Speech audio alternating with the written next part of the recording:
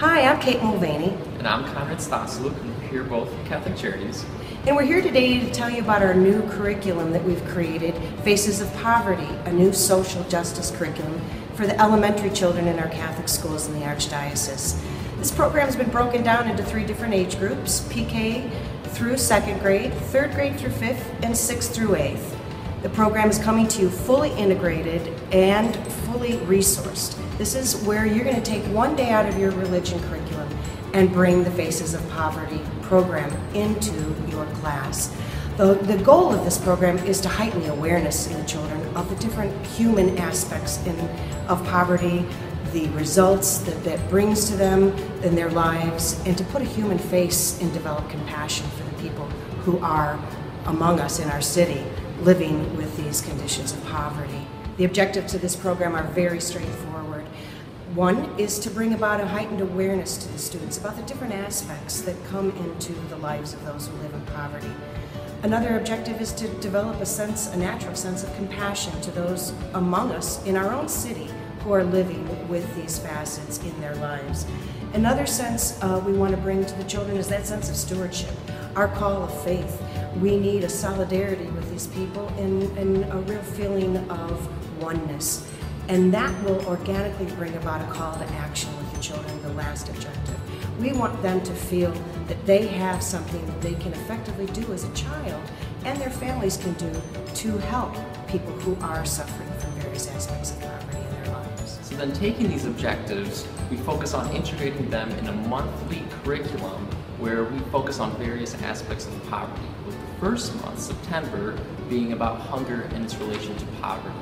The second month goes on to talk about refugees in poverty and how they are more susceptible to succumbing to the various aspects of poverty. Third month then, after the children have learned some aspects about poverty, they will focus more on gratitude and thankfulness and appreciate more from what they have than to others that don't. Continuing on, December then goes on to talk about homelessness and how that is a huge aspect of poverty. January goes on to talk about the lack of proper nutrition to those that are succumbed to poverty.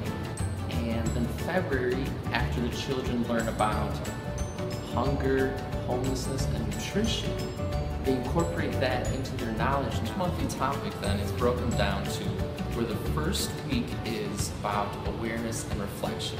And what this week focuses on is providing students a fundamental basic knowledge of the topic that the month covers. The second week then focuses on the human results of living in poverty. So this now provides a personal view and approach about the knowledge that they gained from the first week and applies a face to those that are living in poverty. The third week then focuses on building stewardship and a call to action, where students now are asked to apply the knowledge that they gained from the subsequent weeks to the community and bring that conversation back to their families in order to initiate a better family and community relationship. And the fourth week is an optional week where we at Catholic Charities can provide a video testimonial of someone that has faced that issue here in Chicago. And throughout the production of our curriculum, we have structured the lessons so that they appeal to students of various learning styles. So we've incorporated different activities to appeal to kinesthetic learners, visual learners, or auditory learners. I want to thank you so much for bringing this program to the children in your classrooms. The level of sensitivity and the face of humanity this will put on those who live in poverty is truly a responsibility of our faith. And please do know if you need any help with this curriculum or any questions whatsoever, we'll be here for you. Thanks so much. God bless you guys.